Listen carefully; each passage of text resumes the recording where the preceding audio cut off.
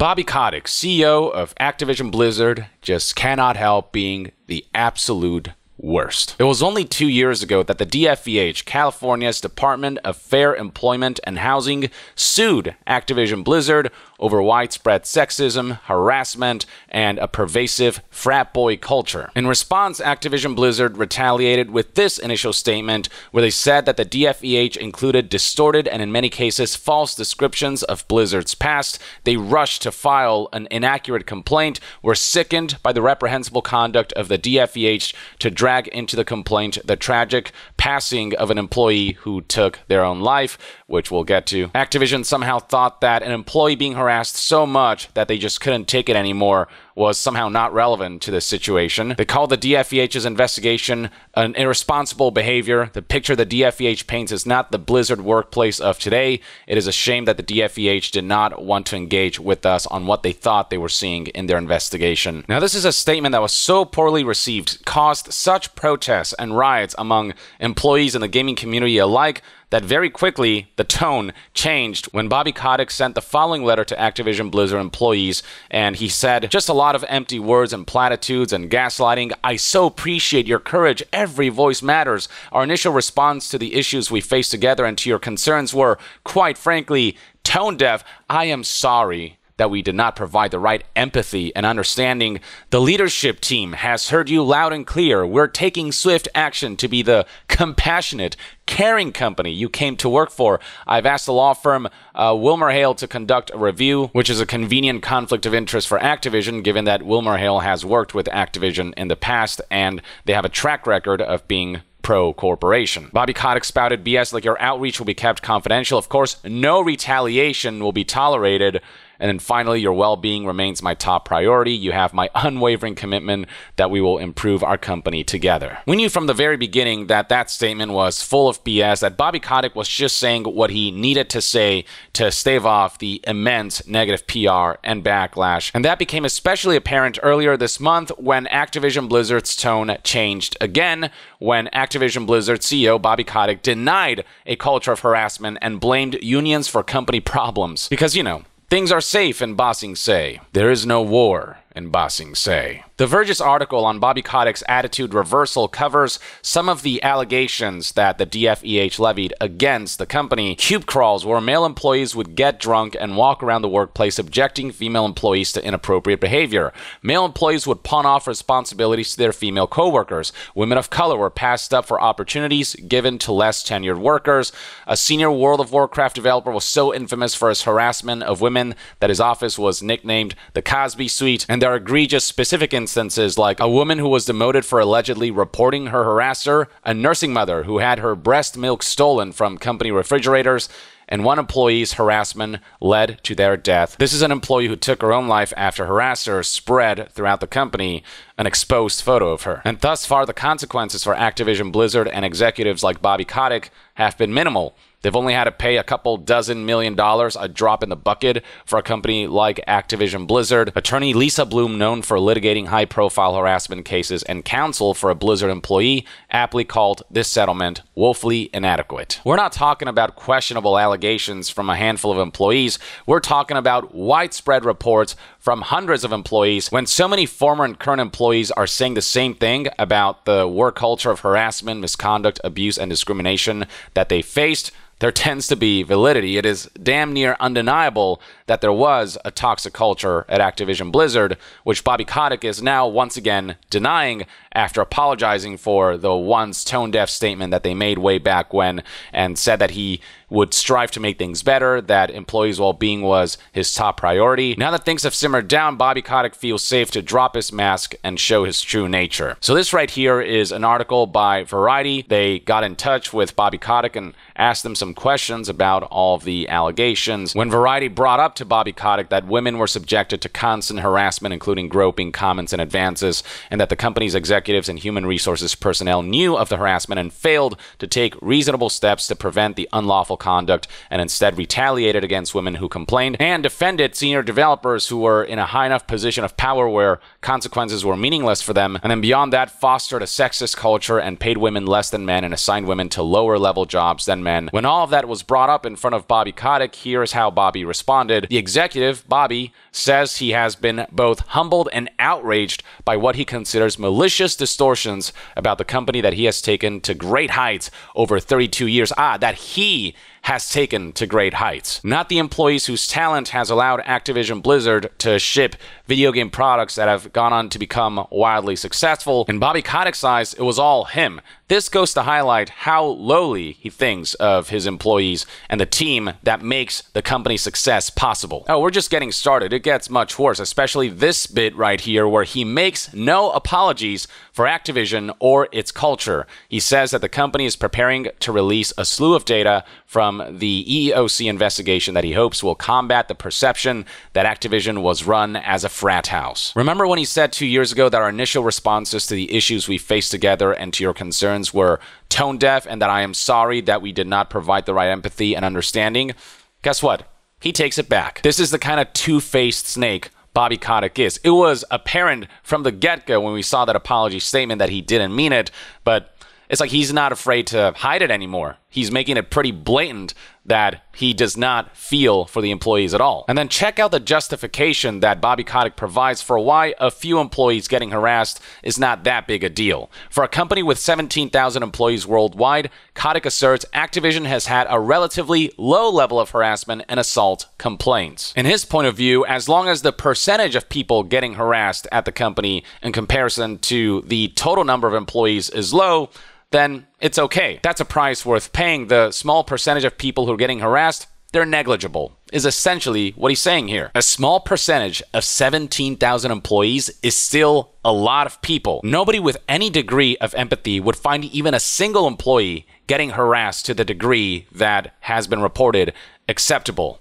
But for Bobby Kotick, a few cases of harassment, it's an acceptable loss. From there, Bobby Kotick insists that he'll release a transparency report, transparency coming out of the mouth of the snake, that will provide exculpatory data from outside entities. He acknowledges that the stain left by the sweeping allegations will be hard to combat with pie charts and statistical tables. Yeah, because your charts and tables are far less important than the testimonials from hundreds to thousands of employees within your company who have reported that the allegations are true. When so many people are saying the same thing about having experienced the reported harassment or have witnessed somebody experience the reported harassment, there's simply no sweeping that under the rug. That harassment happened. The toxic work culture is real. And Bobby Kotick can't erase that from history with frickin' pie charts and statistical tables. Kotick asserted in this interview, "We have had every possible form of investigation done." Yes, Activision Blizzard conducting investigations on themselves or hiring just the right party to conduct an ideal investigation for Activision. But the ones that matter from impartial third-party entities like the DFH, those investigations, they don't count. Those don't matter. They're reporting BS. Bobby Kotick insists that after having every possible form of investigation done, we did not have a systemic issue with harassment. Ever. We didn't have any of what were mischaracterizations in the media. There are literally photos out there of Activision Blizzard senior developers and employees posing with a picture of Bill Cosby in a room known as the Cosby Suite, where the senior developers would try to goad female fans from BlizzCon and whatnot to try to do inappropriate things with them. It's not just word of mouth from Blizzard employees. There's like hard evidence out there that harassment took place. So for Bobby Kotick to come out here and say that this company has been clean since the very beginning, that there's never been any systemic issue with harassment ever, I mean, the audacity of this piece of shit. This is all very much gaslighting and trying to discredit the media. Oh no, but it keeps getting worse. After saying that there was never any harassment at the company, he says that what we did have was a very aggressive labor movement working hard to try and destabilize the company. Not only did he recant his previous fake apology, now he's throwing his employees under the bus by saying that our employees are ruining our company. Not my poor leadership, it's the employees' fault. Their aggressive labor movement is made to blame, says Bobby Kotick, trying to discredit employees wanting to unionize and work under better conditions, because that is unacceptable for Bobby Kotick, for employees to want better standards. During the interview, Kotick apparently placed the blame for most of Activision's image problems on what he calls outside forces and labor activity around the company. In Bobby Kotick's view, Activision Blizzard's negative image has nothing to do with Bobby's actions and inactions. It's just the employees who created this grand conspiracy to try to stain the company's image. Like, what is this guy smoking? The Communications Workers of America and Activision employees have filed a stream of complaints against the company with the National Labor Relations Board. Kotick believes labor organizers are influencing the state and federal investigations into harassment and gender discrimination claims, as well as the Activision employee walkouts that have been staged periodically since 2021. Like, holy shit, talk about trying to twist and falsify the current narrative. If Bobby Kotick thinks that this interview is going to save him, if this is going to help convince people that he's not just pure evil, I mean, come on, man. This guy's freaking delusional. This is willful delusion, a desperate attempt to try to discredit all the different elements that have painted an accurate picture of who Bobby Kotick is as a person and what kind of work culture he has let fester. And then later in the interview, he straight up says that he regrets releasing that apology statement. He regrets not doubling down on that initial statement where he tried to discredit the DFEH and accuse them of distorting the facts, painting an inaccurate picture of Activision Blizzard as a company. According to Variety's article, Bobby Kotick said that he believes his biggest mistake was failing to forcefully defend the company and his legacy to the Journal and in his public statements. He said, "I wouldn't be sitting here talking to you if any of what you read in the inflammatory narrative was truthful. No board of directors in a non-controlled company is going to allow the CEO of an enterprise to stay running the enterprise if those things were truthful."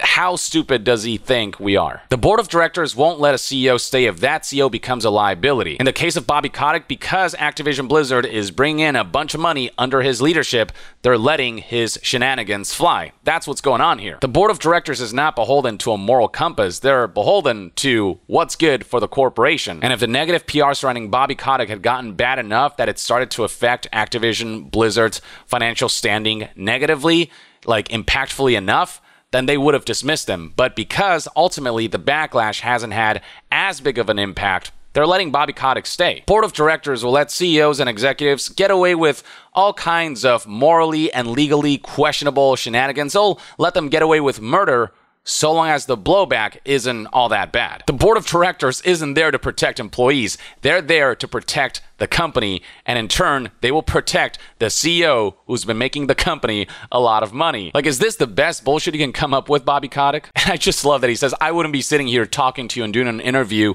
if I was guilty of something," because never in the history of humanity has a guilty person done a press tour to do damage control. Kotick also tries to garner some sympathy by saying that as he has become perceived as a villain, the hatred has turned into a lot of anti-Semitism. When you look at images of me are on the internet, when you look at images of me that are on the internet, there are these anti-Semitic undertones. My kids have gotten death threats. Now, anti-Semitism and death threats and all these things, that stuff I do not agree with. I don't think fighting evil by stooping to evil is the way to go. So if this stuff did indeed happen, I certainly don't condone or accept or justify that shit. But Bobby Kotick, as an employer and leader, being vilified for his awful actions and his negligent inactions, that I'm all for. Another distasteful statement that Bobby Kotick made during this interview was presenting this notion of video games creating content on its own in real time. There is some form of that already in video games. It's procedural generation, but Bobby Kotick seems to want to take that to a whole new level, to a point where he just won't have to need developers as much. That will be exquisite, he says. And then one last thing that Bobby Kotick wanted to make crystal clear in this interview, and this is the most hilarious statement of them all, is that this son of a teacher is not anti-union. The CEO who's taken extreme union-busting measures is coming out here to say, "I promise you, I'm not anti-union." Imagine if the devil himself came to you and said, "I promise you, I'm Jesus Christ." Kotick insists that I am not like other CEOs that are anti-union. He's a special CEO, you guys. He's one of the good ones. I'm the only Fortune 500 CEO who's a member of a union. If we have employees who want a union to represent them, and they believe that the union is going to be able to provide them with opportunities and enhancements to their work experience, I'm all for it. Bobby Kotick bullshits. I have a mother who was a teacher.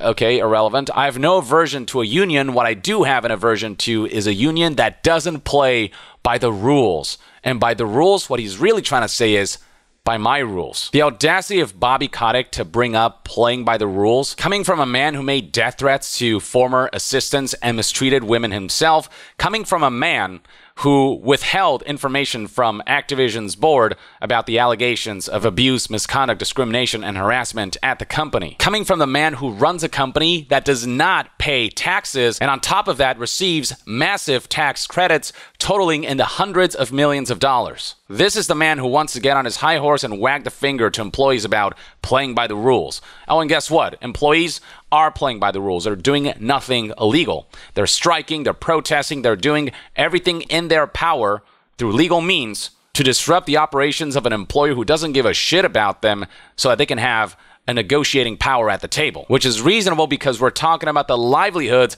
of thousands of employees, something that Bobby Kotick doesn't have perspective about because he's just enjoying his multi-million-dollar riches. And just to further highlight what a bold-faced lie this is, that unlike other CEOs who are anti-union, I'm not, there are plenty of articles and reports out there discussing Activision and reporting on Activision's union-busting shenanigans and tricks. Just to highlight how petty Activision executives can be, here's a former employee who wrote jokes lampooning generic corporate greed for a venture company Loot Goblin variant character, but then Activision leadership walked face first into the joke after string lock while my focus was getting the patch done. Because of their embarrassment, I'm no longer at Blizzard. This man was fired because he made a joke about corporate greed in World of Warcraft, a joke made in association with a greedy goblin that is also unfortunately a reflection of real life. Corporate greed does absolutely exist, and Activision Blizzard is a major exhibit of it. This former Blizzard employee continued, "Funny how it was good enough for marketing and promoting the game before, during, and after I was separated. They took it down after I pointed out the hypocrisy.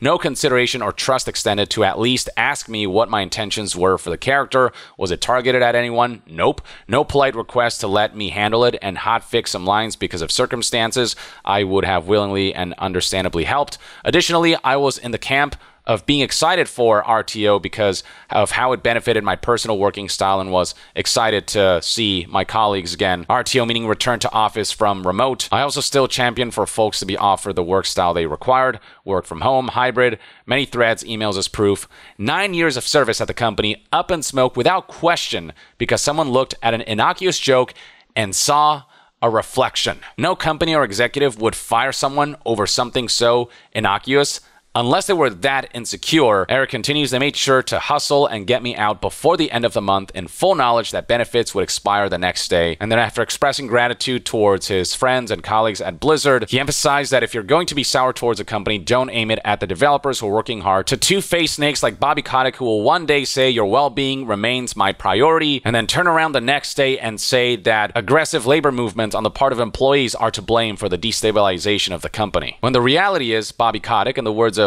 Obi-Wan Kenobi, you have done that yourself. Or at least that's one man's take. Let me know in the comments below what your thoughts and opinions are on the statements that Bobby Kotick made to New Salad Variety during their interview. And to be further updated on all things gaming news, reviews, and discussions, stay tuned right here on Young Yeah.